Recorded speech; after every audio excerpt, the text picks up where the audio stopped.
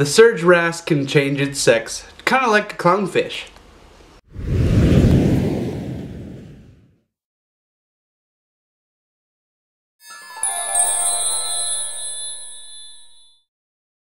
Hi, what's going on everybody? My name is Brandon. I'm a marine biologist and an artist. Welcome to Nature Meets Paper, the place where we go on an adventure to discover the world of marine biology. I love sharing my experiences with the ocean and its creatures with you. It's my goal to raise awareness of our beautiful bodies of water and the animals that live in them. Nature Meets Paper is a place where we can learn about aquatic animals through science, stories, and art. Today we're going to be discovering the surge wrasse. Are you ready? Let's dive in. Thalassoma purpureum, I hope I'm saying that correctly, are commonly known as surge wrasse. They can be found in surge zones of outer reefs, reef margins, and rocky coastline. They are a tropic to subtropic species of fish. They are found in the Indo-Pacific Ocean. The Indo-Pacific Ocean is a common name for the area including the Indian and Pacific Oceans. They range from East Africa to India, Australia, Japan, Hawaii, and Easter Island.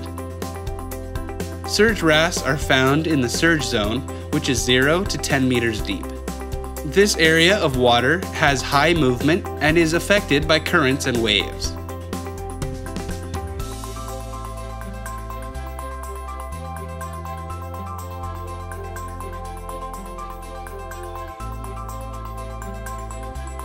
What are we looking for when identifying the surge wrasse? This is a brightly colored fish that is a favorite among snorkelers, divers, and aquariums. Since it is a wrasse, it has a wrasse-shaped body. This body style is commonly known as spindle-shaped, tapered at both ends and thick in the middle. This body style is great for cruising through the water. Their primary propulsion is from their body and caudal fin or tail fins. Most of their dorsal and ventral surface is lined with a few spines and several soft rays. They are found in groups of several females with few males. This is known as a harem. Surge wrasse grow to maximum length of 46 centimeters or 18 inches in length, where males are larger than females. Surge wrasse are incredible fish. They are bright blue and green with accents of pink, orange, and red. They are green on the dorsal surface and deeper blue on the ventral surface. 2 to 3 stripes of orange, pink, or red line the body from head to tail. This red pattern breaks up the face and is individual to the fish.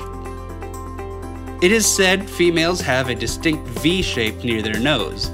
Males apparently don't have this V shape. All surge wrasse are born as females and turn into males as needed. This is like the behavior of clownfish, but clownfish go from male to female when needed. They have large mouths with sharp pointy teeth. This is a characteristic of the wrasse.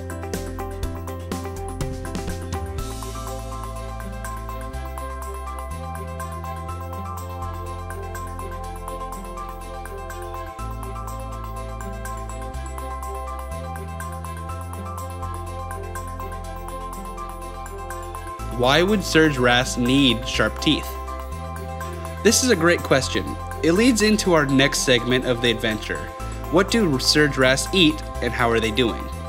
They eat small invertebrates including crab, sea urchin, brittle star, mollusks, small fish species, and polychaetes. They are active hunters. They need sharp teeth to grasp prey. It would be different if their food didn't try to swim away or didn't have a hard shell. How are the surge wrasse doing? The IUCN Red List has them listed as least concern. This is great news. They don't have a commercial fishery and are used in aquarium trade. Surge wrasse eat many species of animals and reproduce relatively quickly.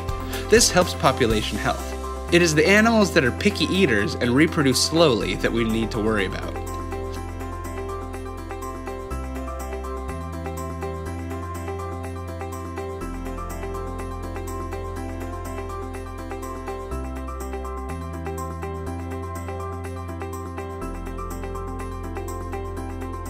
This is the segment of our adventure where we learn about my encounter with the Surge Wrasse. The Surge Wrasse is a fast-moving, cruising kind of fish. This means it doesn't sit still for very long. My camera is an older Canon model. Sometimes in low light situations, it can't keep up with fast-moving objects. I needed to maximize the settings of my camera. I'm still learning the settings, but finally got them right for a clear picture of this fish. The Surge Wrasse was swimming in its encounter back and forth at high speeds. This is such a beautiful fish, I wanted to capture it for you. It was also the first time that I've seen one. I've seen a ring-tailed wrasse before, which is similar. But this wrasse was so much brighter and had incredible patterns to it. I had to share it with you. I took several photos of this fish. They all turned out blurry. I didn't want to get in the way of other people who were waiting patiently. But I had to get a clear photo.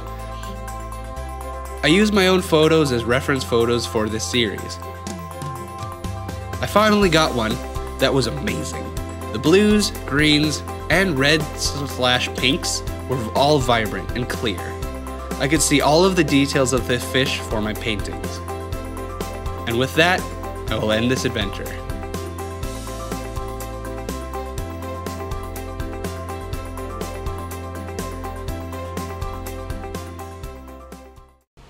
Thank you so much for watching. If I deserve it, click subscribe and ring the notification bell. This way you can be notified when I post new content. I do my best to post new content every single weekend, but sometimes life gets in the way or a painting is too detailed for me to finish in a week. If you would like to support this channel so that I can continue creating content for everyone by going on adventures and sharing this information, raising awareness, you can purchase this art. I sell my art in the forms of the originals as well as museum quality prints. Now your originals are going to cost you $12 per linear inch, a limited edition print is going to run you $6 a linear inch, and an unlimited, which is your cheapest option, is going to be $3 a linear inch.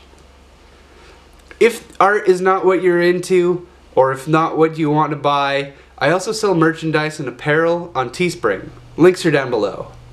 If you don't want t-shirts and you just want to support me directly, you can become a patron on my Patreon page. Thank you so much for watching. I've been Brandon, and I will see you in our next adventure.